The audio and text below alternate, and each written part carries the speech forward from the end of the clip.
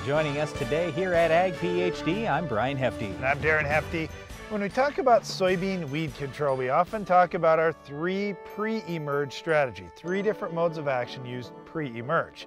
But sometimes best laid plans, well, you know how it goes. We don't get it done, and now it's post-emerge time and we've got to spray something. So just in case that happens to you later this year, we want to talk about the post-emerge residual options for soybeans. We'll also talk about post-emerge residual options for corn as well. And we're going to turn a little earlier in the season and talk about some pre-emerge herbicides in crops like alfalfa, sunflowers, and even sugar beets. So we've got a lot of different herbicide choices we're going to run through today. Well, all these herbicide things we're talking about, hopefully some of them will control our weed of the week. We'll share with you what the best strategies will be later in the show. We've got an iron talk coming up as well, but first, here's our farm basics.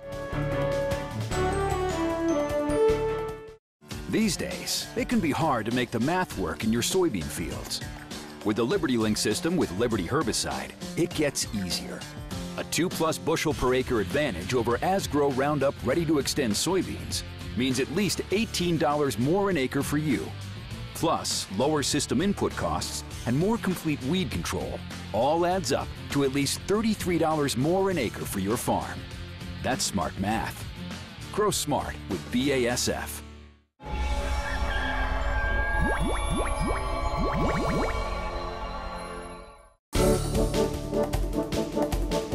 As a farmer, one of the things I love about living in the northern United States is it gets really, really cold in the wintertime. Doesn't sound very fun to live in, but I'll say this.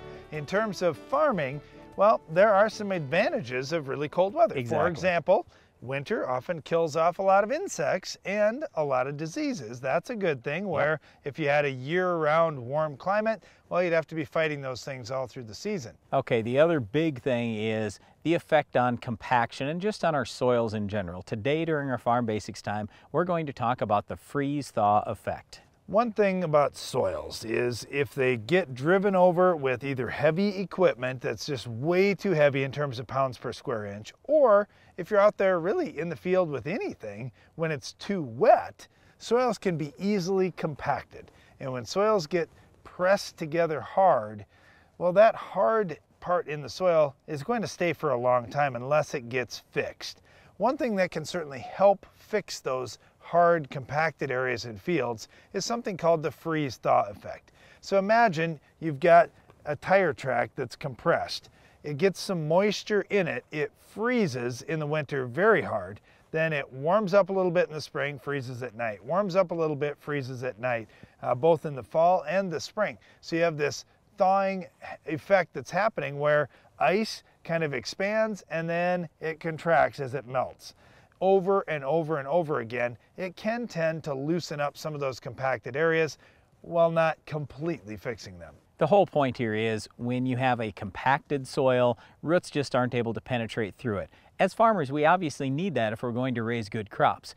Yes, there are tillage things we can do to fix compaction. Yes, we can get more calcium out there, improve the drainage, and basically stay off the field when it's wet. So all those things, I agree, they can happen, but no farmer is ever going to have zero compaction. We're all going to have some degree of compaction. And with this freeze-thaw effect, where we have expansion and contraction in our soils, it does help a little bit with compaction. I'm not going to say it totally fixes it or anything like that, but it absolutely helps. Well, it's certainly better on a vertical compacted area than it is on a horizontal compaction layer. Like say, for example, a farmer did tillage across the whole field at the same depth, and at the bottom of that tillage, it led to some compaction. Well, what's going to happen when it freezes and thaws? It expands up and down, but when it thaws out, it comes back together. With a vertical layer, if it expands outward, now when it thaws back out, it kind of settles down, you actually had a little bit of breaking of that compaction. That's why it's going to help somewhat on compaction, but it's not going to be a complete fix. So once again, there is a bright side to really cold temperatures for farmers. It's the freeze-thaw effect. I'm glad you can find a bright side to cold temperatures. Let's see if you can find a bright side to having our weed of the week, Brian. This weed can really be a problem. We'll show you how to get it under control on your farm later in the show. Do you feel like there's never enough time to get everything done before planting? The window for spring work is quick and unforgiving. Give yourself the upper hand with the ProTill High Performance High Speed Disc. More and more farmers agree the ProTill is the right tool for springfield conditions and heavy residue management. Zero maintenance bearings, independent disc technology, oversized pins and bushings allow the ProTill to handle whatever field or conditions you can throw at it. Degelman High Performance Equipment. Your planter is the single most important piece of equipment on your farm, because without a uniform stand, you can't reach maximum yield. That's why Harvest International set out to design a planter that takes advantage of the newest innovations in planter technology. Built tough for high speed and integrated with the latest precision enhancements, Harvest International planters ensure every seed you plant today puts more in your bin at harvest. Harvest International, planting the future.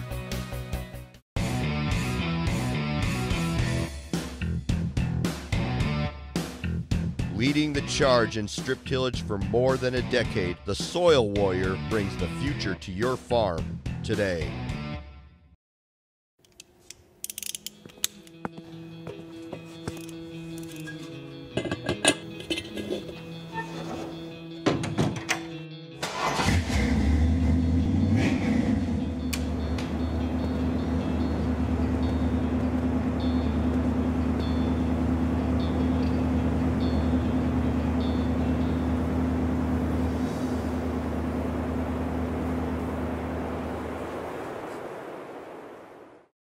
Increase your productivity with Hypro's dual react control system. The dual nozzle body design allows you to drive at the speed you want while maintaining the rate and droplet size you need. Hypro, helping you spray better. Invisible, invasive, underestimated. Nematodes are stealing over 10% of yields, and current protection methods aren't enough. But a breakthrough seed treatment technology controls nematodes when they attack. Now offering NemaStrike technology. It provides broad spectrum control from the start and stays in the root zone as plants grow. Take back your bushels with NemaStrike technology. Strike where nematodes attack. We talk an awful lot about pre-emerge herbicides here on Ag PhD, but typically we're just talking about corn, soybeans, and wheat. Well, today we're going to discuss alfalfa, sunflowers, and sugar beets. You're probably thinking, alfalfa? Well, I only seed that once every 4 years. If I'm going to do a pre-emerge or soil-applied herbicide, I got one shot to get this thing right. You're absolutely right about that. We have to do it right the first time when you seed that alfalfa, because you want to have a great stand. If you can eliminate weed pressure and have a great stand, your alfalfa could theoretically last longer, and it could ton out better every cutting for the next few years. So that's awesome. What I like the best is Eptam. You can use a ½ gallon per acre of Eptam and do a really nice job knocking out grasses and small seeded broadleaves. What's the downside, Darren? Well, the downside is it needs to be instantly incorporated, and it would be best if you incorporated it one way and then went across to kind of crisscross pattern throughout the field to really make sure it's worked in, because Eptam has a high volatility point where, not that it's going to drift to other fields, but it's just going to go up into the air and evaporate. It's got a high vapor pressure. Yep, absolutely. All Eptam is it's old eradicane without the corn safener. Tremendous product though, that's absolutely what you want to use. Now, a lot of people have asked us over the years, hey, can I run out there with a low rate of trifluralin, like a pint of trifluralin? Well, yes, you can, but it's a little bit hard in the stand, and it's not nearly as good a product as a ½ gallon of Eptam. So when you're going to spend all that money on that alfalfa, and you're going to have this stand in there for several years, invest just a few extra dollars and get the good product, as opposed to something that is cheaper, but it's going to hurt the alfalfa and not be as good in terms of weed control. All right, when it comes to weed control, Brian, I don't know many crops that have more of a challenge than sunflowers. We talk to growers all the time, oh man, I can do okay on grass control in sunflowers, but broadleaves can really take over a field. Here's the key. You've got to start with a great pre-program there, and you do have some good options. Now, if you're doing tillage, Sonlan is a nice option. Kind of like we talked about with the Eptam, it's got to be incorporated right away to get the most effectiveness out of it. And if you say, well, I'm in a no-till, or I don't really want to do much tillage out there, well, then Prowl would be another option. So you got a couple of yellows that could be used there. The other one that could be used, that's a big one, is a PPO called Spartan. Now with Spartan, that would be similar to Authority if you're a soybean farmer, same active ingredient. And in sunflowers, you could either use Spartan straight or you could use Spartan Charge, which has an additional PPO in it for added burn down control. So Spartan Charge is just Spartan plus AIM. And going back to Darren mentioned the yellows, what he didn't mention was trifluralin. You could certainly use trifluralin if you wanted to as well. It's just Sonalan's a little bit better than trifluralin. And like he said, in sunflowers, we have a real problem with broadleaf control since you don't have any good post-emerge options. So what are you going to do? Well, if it's me, there's no way I would ever tell a farmer to plant sunflowers without putting down both a yellow and Spartan. You have to have those two modes of action if you want to have good broadleaf control. We're going to talk about another crop where weed control has been difficult to achieve, sugar beets. As for the pre-emerge options, a little bit of pressure has been taken off for the growers that are using Roundup Ready sugar beets, but still, we want to have a good stand establishment. We want to take care of weeds early, and using a pre definitely helps whether you have Roundup Ready beets or not. Nortron is still a product that can be used. It's not the cheapest product out there, but you could still use Nortron. We see a lot of growers that are banding Nortron, just trying to keep their costs down as much as they can. We also see some growers that are using metolachlor, which in the wrong soils and the wrong timings could possibly cause a little bit of injury or a little bit of response with the crop as well. But you don't have a whole lot of options for the pre-emerge control in sugar beets. I love how Darren said, Nortron's not the cheapest product. No, Nortron's about the most expensive product we know of as a pre-emerge, but the problem is we don't have many options, like he said, in sugar beets, so that's generally the direction that farmers we work with end up going. With the dual, yeah, you got to use a really low rate, so are you going to get much out of that? Not much compared to what you will out of Nortron. So in a lot of cases, Nortron's worth the money. If you haven't tried any, I'd at least try some on a few acres and see what you're finding for a difference. Well, you may not have corn and soybeans on your farm, or in addition to corn and soybeans, you have some other crops. There are pre-emerge weed control options in most crops. You just have to do a little bit of digging. And in some of the crops, like we talked about with sunflowers, you've got some great options. In front of alfalfa, we've got a great option with Eptam. Just take a look at what some of the different choices you have are, because they could really add to your bottom line. Well, another thing that always adds to your bottom line is controlling our Weed of the Week. We'll tell you how to do it on your farm coming up later in the show.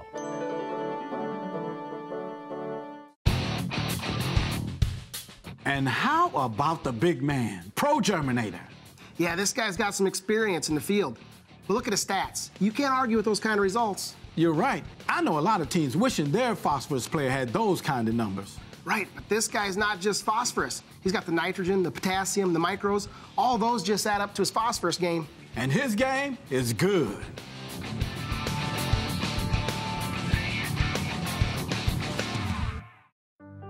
Why do I farm?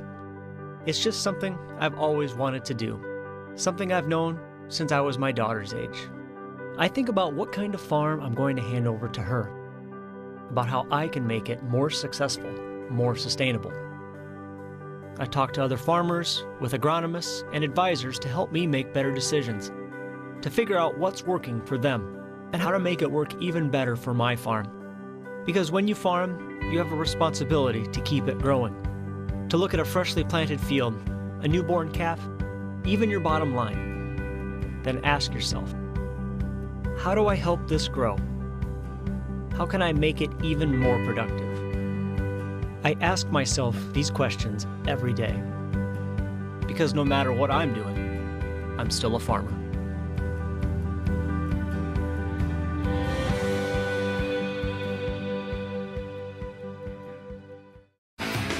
At Estes Performance Concaves, we know how valuable your time is at harvest. That's why we designed the new XPR concave system. The XPR system is the #1 performance concave system on the market, surpassing the rest in both speed and efficiency, ensuring every last grain from your field gets into your tank. Plus, XPR concaves work for all row crops. No more changing concaves, meaning you have less downtime. Take back your bushels this harvest. Get Estes Performance Concaves in your combine today. Your planter is the single most important piece of equipment on your farm, because without a uniform stand, you can't reach maximum yield. That's why Harvest International set out to design a planter that takes advantage of the newest innovations in planter technology. Built tough for high speed and integrated with the latest precision enhancements, Harvest International planters ensure every seed you plant today puts more in your bin at harvest. Harvest International, planting the future. It's fun today talking about some crops other than corn and soybeans, but let's face it, there are a lot of acres of corn and soybeans out there, and when it comes to the pre-emerge options, sometimes you just don't get it done. So we're going to talk today about what are the residual options that you could use post-emerge in corn and soybeans. Well, yes, you can use residual options if you don't have a pre-down, but even if you do have a pre-emerge herbicide down, if you were driving around the country at all last summer, you saw weeds in corn and soybean fields, in some cases as bad as you may have ever seen them. So I would just suggest to you, is it enough to just put a pre-down? In many cases, it's not. Either way, whatever your reason is, we want you to understand today there are residual herbicides you can use early post. The key is you've got to get these products on early. We don't want to have them sprayed on great big weeds because we're talking about residual herbicides here. That means soil activity. Not only do we have to get them on, we have to get them reined in because you're not going to incorporate them. You're not going to have any dirt moving around probably in that field anymore. So you're talking about having a good rain shortly afterwards. And remember, with residual herbicides, they're either going to kill these weeds right at germination or shortly thereafter. So we need them on early. Well, if we're going to talk corn and soybeans, I'm going to take the corn side of this equation. When you think about post-emerge residuals for corn, well, hey, there's quite a few choices here. You could use group 15s post-emerge. Many of them are labeled up to 11 or 12-inch tall corn, so you have to look at the label of the product that you choose. But you've got some options there, and you got a pretty nice window to put them out. Well, let's make it real simple here, Darren. Every pre that there is in corn, that I can think of anyway, you can use post other than something that contains balance or sharpen. All right, that's fine. So there's a lot of different products to choose from. And, you know, when you look at it, you could also mix atrazine into that equation too, that we normally don't like to use pre, but now we're post. And you can spray atrazine up to 12-inch tall corn. So if that works in your area and with your soils, I would add atrazine to some of these, and it really does heat up some of those residual products. The group 15s are really residual only, and then of course the post-emerge contact products are also gonna have a little residual when I'm talking about products like Status and the HPPDs. All right, let's talk about soybeans. That's the one where we're most concerned about weed control. Yes, we still want you to use the 3 pre's. Even if you get that on, whether you do or you don't, I'd still take a look at an early post-emerge group 15 product. We're talking Warrant, Outlook, Zidua, something like that, or a product that contains one of those. There's Warrant Ultra, there's Anthem Max. You've got a lot of choices out there that are combination products, but what I'm really focused on here is these residual only herbicides. They're not the greatest on grass or broadleaves when we're going to use the reduced rates that we do in soybeans, but still, you're going to have some activity out there, and some is a lot better than nothing. It's absolutely going to help you when it comes to weed control. One other thing that I want to mention, anytime you're using a residual herbicide real early post in corn or soybeans, you're most likely going to get a little bit of leaf response, maybe even a little bit of stunting. One of the things that was kind of interesting this year on our farm, we had shortened the plants just a little bit where we sprayed some Warrant, and because of that, we had more air movement through, which meant we had a little bit less white mold. So it was kind of unusual. We don't typically see that, but if you can shorten those beans just a little bit, sometimes there's an advantage to it. A lot of times we say, oh, leaf response, crop response, stunting of the plants, that's going to be bad. It actually, this year, helped yield on our farm. One other thing that I want to comment on too is soybeans. Now you may be thinking, I'm going to get a little residual out of FlexStar, maybe I'm using some Pursuit or a number of different post-emerge options, First Rate, and others. Yeah, you'll get a little bit of residual out of those, but don't be oversold. You're not going to get season-long residual, and certainly adding one of those group 15s to the mix, the group 15s will have more residual than any of those other products in terms of weed killing power. Right, weed killing. These products like Pursuit, FlexStar, First Rate, they're going to last way longer in the soil than the group 15s, but in terms of weed killing power, don't expect too much out of them. So whether you got a pre-emerge soil residual product down or not, post-emerge residuals can certainly help you get further into the season holding weeds down. One of those weeds you may be trying to hold down is our Weed of the Week. We'll show you how to stop it coming up next. The Weed of the Week is brought to you by Corteva Agriscience, Agriculture Division of Dow DuPont. Finish the fight against tough weeds with the Enlist Weed Control System.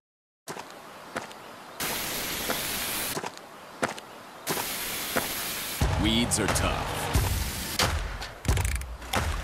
but we're tougher. With unrivaled weed control, reduced drift, and near zero volatility. So, who's tough now?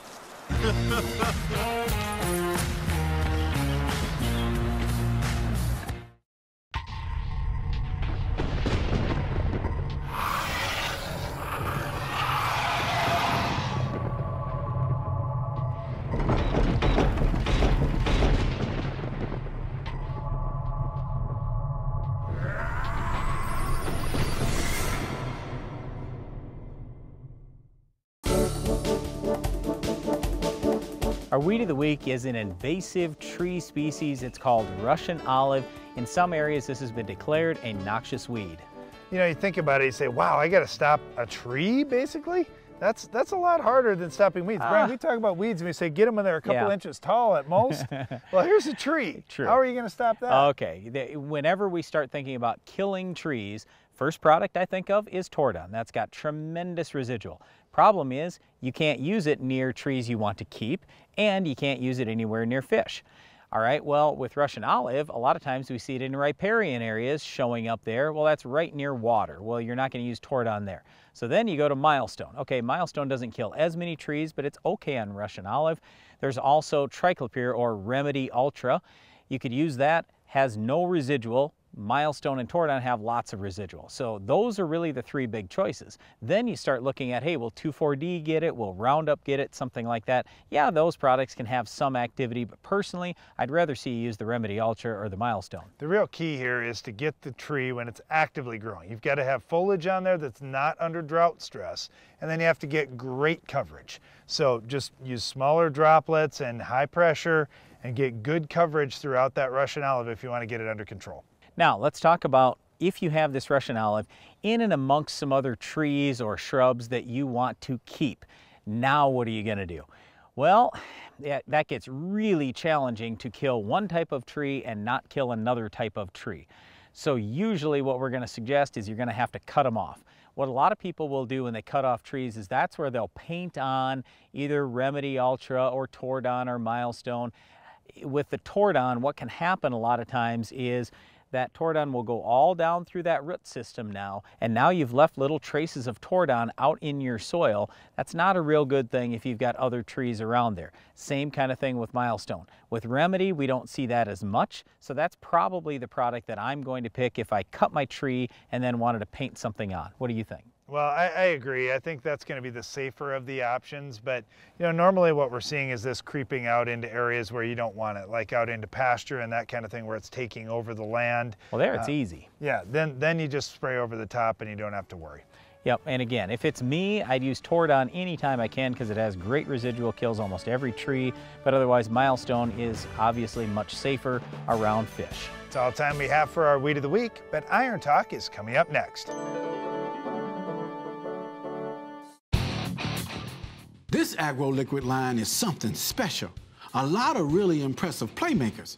Take a look at Sure K. This guy is an enigma. But wrap your head around the exceptionally high plant response when compared to conventional potassium sources, the research-proven plant availability, plus flexible application options and mixing capabilities. Really stellar performance stats. Sure K is a true standout, and that's a winning goal on any field. If you're looking to expand your farm's grain handling, you want everything to be fast and efficient. The Quick Belt from Norwood Sales is your all-around grain handling solution.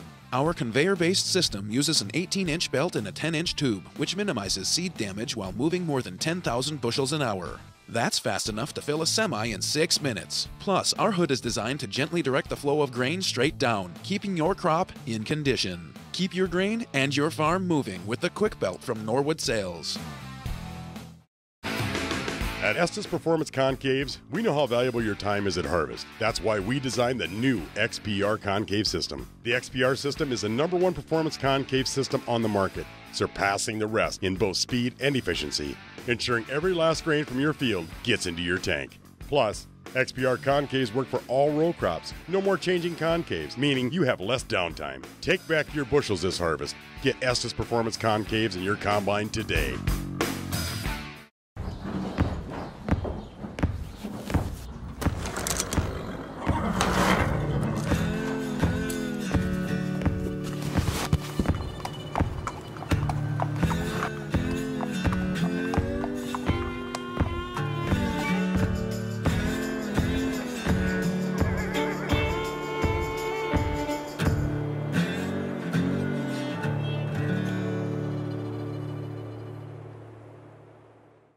Do you feel like there's never enough time to get everything done before planting? The window for spring work is quick and unforgiving. Give yourself the upper hand with the ProTill High Performance High Speed Disc. More and more farmers agree the ProTill is the right tool for springfield conditions and heavy residue management. Zero maintenance bearings, independent disc technology, oversized pins and bushings allow the ProTill to handle whatever field or conditions you can throw at it.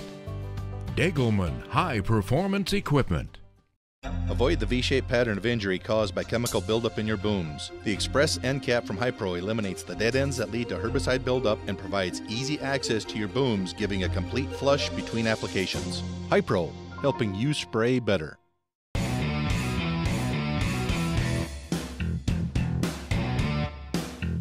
Leading the charge in strip tillage for more than a decade, the Soil Warrior brings the future to your farm today. Iron Talk is brought to you by Case IH. There are 6,272,640 square inches in an acre. We counted.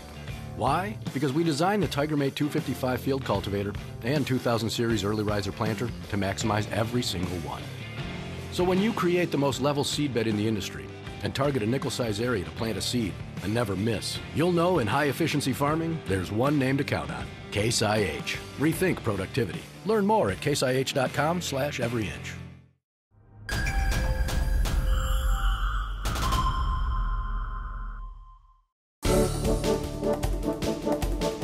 Fall fertility applications are way down across much of North America, which presents some challenges in all crops this spring. I'll share some ideas for soybean fertility during today's Iron Talk. With some crops like corn, one of the quickest and easiest ways to boost a fertility program is by putting some fertilizer in the furrow at planting time. With soybeans, you just can't do a whole lot of that. Sure, you can put a gallon or two in the furrow depending on soil types and other factors. However, to fertilize soybeans, you need to plan ahead exactly where you're going to place those nutrients. Here are 3 times that you should have equipment set up to handle soybean fertility. The first is planting time. Now I know, I just said you can't put much in furrow, but don't forget about using a 2x2 placement. This is going to be very important for corn as well over the next few years with all the different things we're trying to do right around that seed zone. You can safely put a lot more fertilizer just off to the side if you're set up to do it in a 2x2.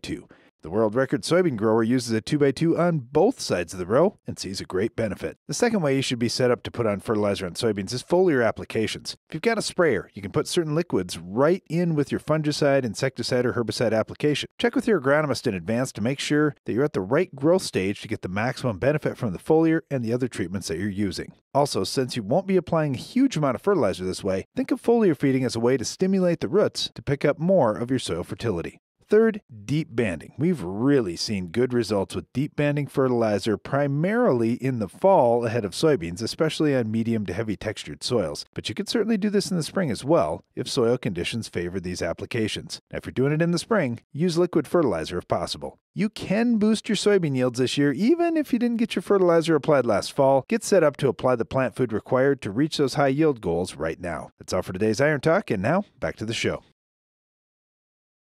That's all the time we've got for today's show, but before we go, we want to invite you to tune into the Ag PhD radio show. We are on Sirius XM channel 147 at 2 p.m. Central each weekday. And don't miss the next Ag PhD TV show. We have another Weed of the Week, Farm Basics, Iron Talk, and a whole lot more. I'm Darren Hefty. And I'm Brian Hefty. Thanks for watching Ag PhD.